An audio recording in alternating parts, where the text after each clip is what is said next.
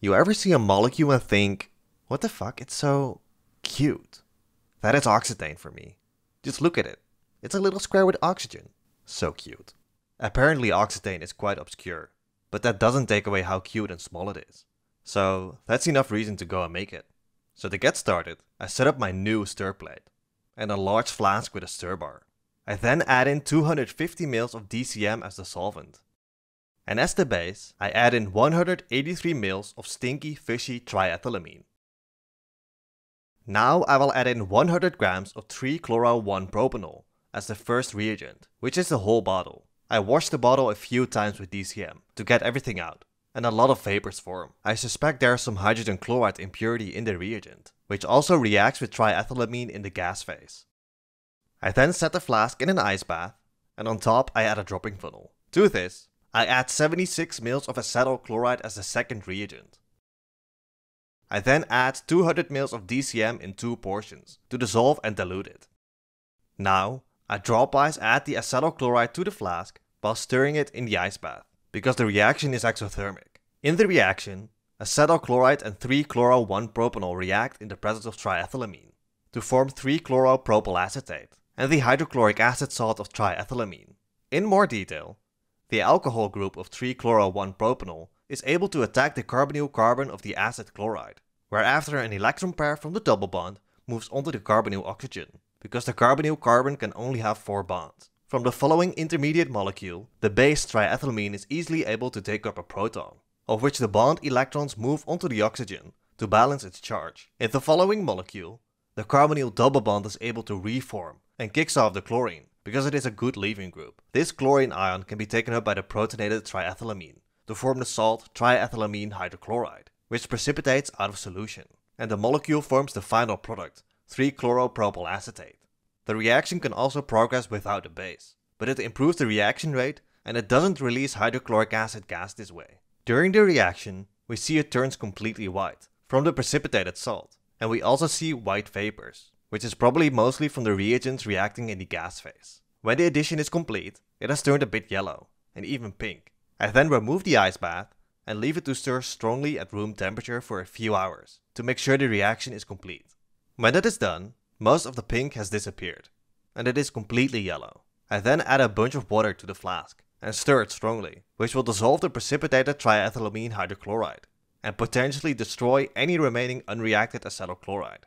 When that is done, we have 2 layers, with water and the dissolved salt on top and the DCM with the product and some triethylamine on the bottom. I then move it all to a separatory funnel and separate the layers. I discard the water layer and then return the DCM layer to the separatory funnel. I wash it once with water to be sure all the salts are taken out. I separate the layers again and then return the DCM layer once more. We see that the DCM layer is cloudy, which often means that there is water present in the DCM. So to remove most of it, I wash it with brine, which is a saturated solution of sodium chloride, which can pull water out of the DCM. We see the DCM layer becomes clear, and I separate the layers again. Now to the washed DCM layer, I add some anhydrous sodium sulfate to take up any water droplets that came through. I stir it strongly because the water droplets are floating on the surface of the DCM. We see the sodium sulfate sticks to the glass because it has taken up water. I then filter all of it through some cotton directly into a flask to remove the sodium sulfate, and I wash the beaker and filter a few times with some fresh DCM.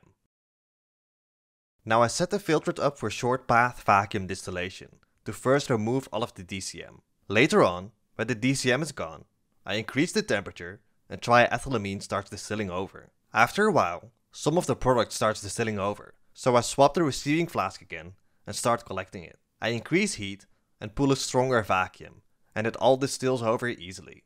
When all of it had come over, only some red liquid is left behind in the flask, which I discard. I also fractionally distilled the previous distillate to get out all of the product which got into it. And in the end, I am left with 116.88 grams of 3-chloropropyl acetate as a clear liquid, which is a yield of 81%.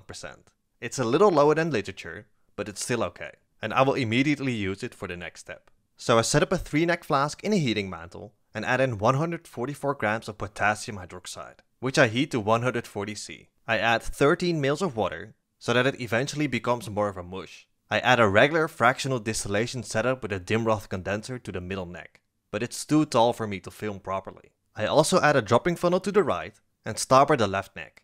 Then to the dropping funnel, I add in all of the 3-chloropropyl-acetate I just made, and stopper it.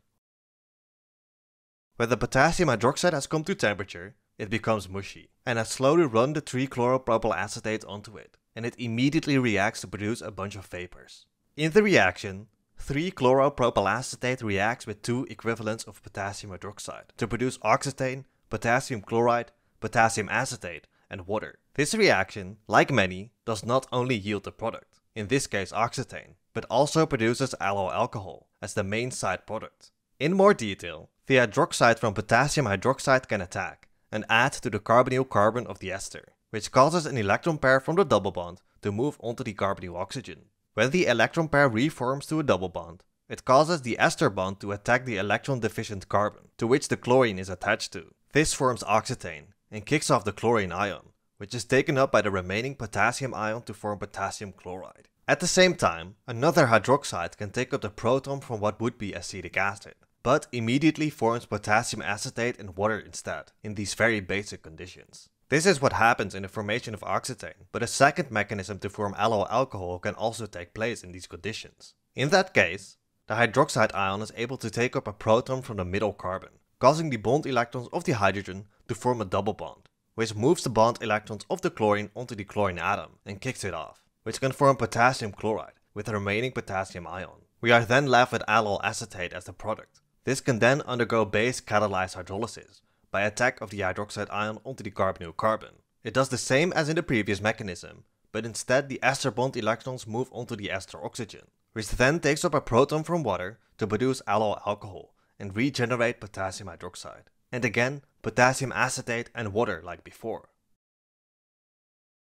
During the reaction, oxetane along with some side products slowly start distilling over. We see a lot of vapors form in the reaction flask, and after a while, the addition is finished, and I let it distill until nothing more comes over. In the end, only some mush of potassium hydroxide, acetate, and water with some other junk is left. Now, the distillate still contains some allyl alcohol and other impurities, because the reaction temperature was quite high. So to separate it from the oxetane, I add in 10 grams of potassium hydroxide and set it up for fractional distillation. The boiling point of oxetane is only 49 C, while allyl alcohol has a boiling point of 97 C, and other impurities have an even higher boiling point, so they can be easily separated. On top, I have added a short path distillation apparatus, and we see the vapors slowly climb through the fractionating column. I insulate it with aluminum foil to make sure it all comes through, and oxetane is slowly collecting in the receiving flask.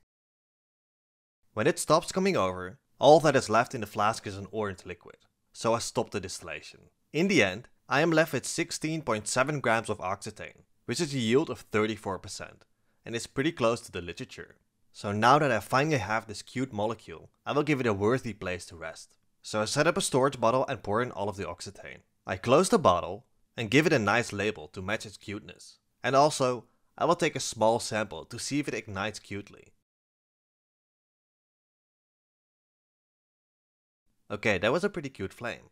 That was it, thanks for watching, and as always a special thanks to all my patrons. See ya.